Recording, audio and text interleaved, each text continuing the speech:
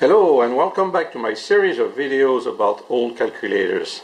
In a previous video I was showing you this device, which is the GOLDMAN adding machine, and this one is pretty old. This is from late 1800, so you would say around 1900, so at least 100 years old.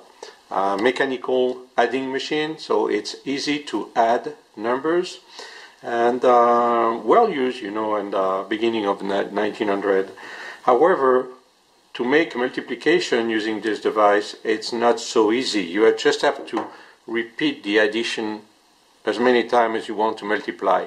Let's say you want to multiply by 33, you have to do that 33 times. So today, let's talk about another mechanical calculator, which is this one. And this one is from USSR, the old Russian Federation, so from Russia. And if you can read Russian, this should say Felix. And so I was curious about this model here, and I look up the name Felix on the web, and you have to look up for the keyword Iron Felix. And when you do that, you will find that the creator of this device is Felix Dzerzhinsky. Sorry about the pronunciation. And this guy was a famous Soviet guy, and he ended up being in the Soviet secret police. So I think you can hear here the name KGB. So anyway, in the early 1900s, I think around 1924, Felix saw that there was a machine like this made by Odner and the Odner company. And in fact, Odner was the inventor of the machine. And he saw the machine and said, why don't we make the same thing in USSR? And what they did was just to adapt a little and make a few changes. One of them was around here, and produce this machine in USSR to be used. And it was cheaper than just buying the Odner, and it was very easy to use and very easy to do addition, subtraction, and multiplication. So let's see how it works. So first of all, if you want to add numbers, you have to select the number here on the wheel. You have some wheels here. You have to select the number, and you have to rotate here, and then the numbers will appear. So let's say that you want to add 43 twice. You rotate twice, and you have 86.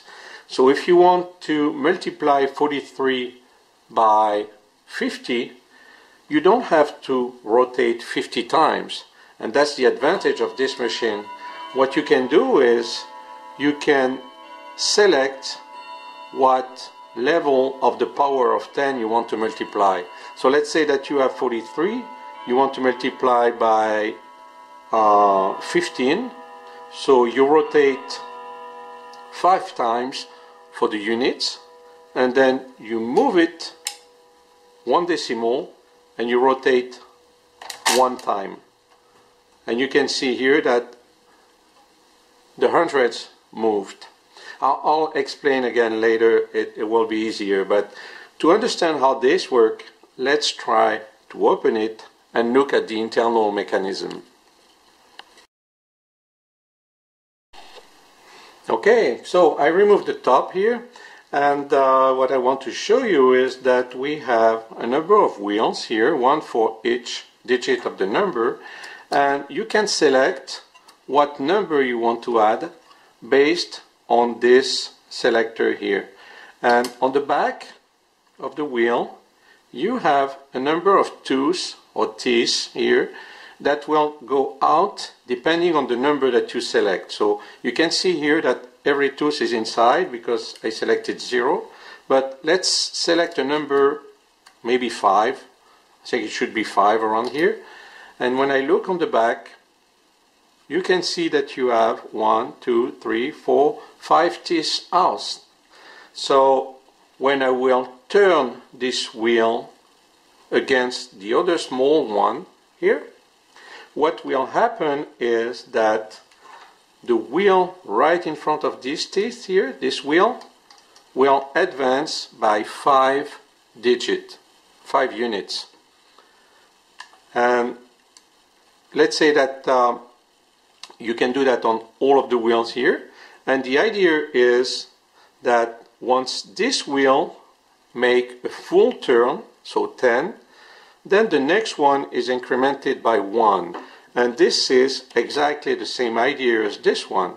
As soon as you punch something bigger than 10 on the first wheel, then the next one is incremented by 1, so 10, and you continue your additions. So basically that's the whole idea about tooth wheel. You have some teeth here on the back, and depending on the number that you select, you will get 1, 2, 3, 4, up to 9 teeth out of the wheel. And they're a little bit off because you cannot have all of them acting at the same time, otherwise you cannot carry the one. But basically that's the main idea. So now that I explained how to add some numbers, I'm going to put the cover back and we'll go back to the multiplication idea. Okay, it's all back together. And by the way, it's very easy to remove. You just have 4 screws here to remove, and then you can pop up the cover. And I forgot to show you those 2 dials here, which are used to reset this number here and those numbers here. So why do we have 2 sets of numbers? This will be the total, the final result of your calculation shown here.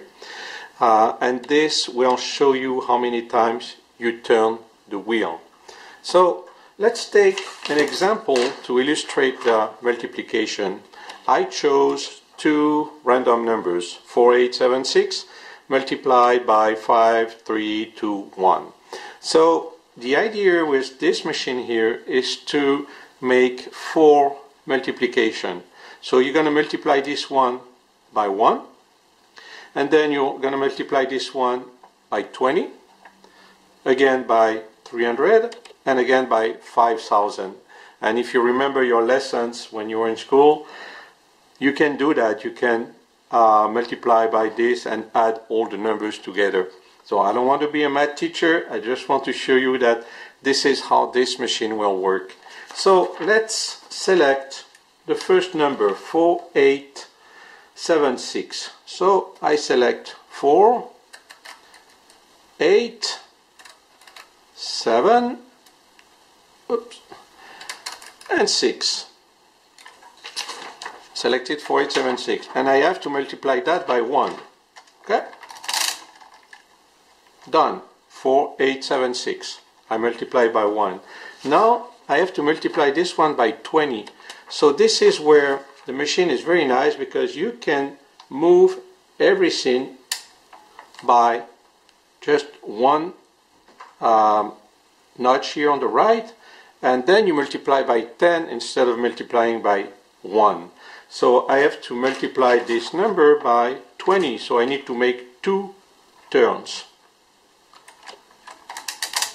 1 and 2. And you will see that the numbers are moving on the 5th digit now, because I moved that by 1 position. So again, I have to multiply now by 300.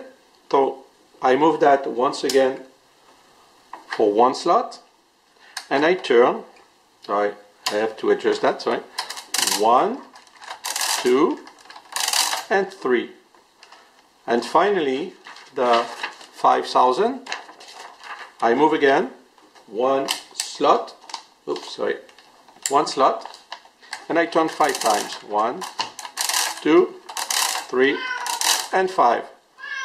And this is it. You just multiply those 2 numbers with 4 easy transactions, but just by rotating the number of times that you want to multiply. Well, to finish on this machine here, I showed you how to add numbers, multiply by turning a certain number of times, and you can see that you have also the subtraction and division. So it's exactly the same thing. Instead of turning in this direction, you turn in the other direction, and instead of adding numbers, you just remove them. So that's the benefit of this machine here. You can do all basic 4 operation by simply turning, and I like the way that it's moving because it's very smooth, very nice, and the operation is also very simple. And once you finish everything, simply reset, and you're back to your next number. So nice machine from the Soviet Union, and I think this one was made from 1924 to whatever, you know, up to the 70s when the electronic calculators arrived. But there were a bunch of them in the USSR, and you can still find a few of those, but you have to be careful that nothing is broken inside, because it wasn't the best construction of all. I mean, the Ordner were known for being more resistant than this one, but this one is still working very well. So thanks again for listening, and next time I think I'm going to talk about a small device, a small calculators that I really like. This one is a Summit, and I like the way that it's built, and also some history about that. So thanks again, and see you next time.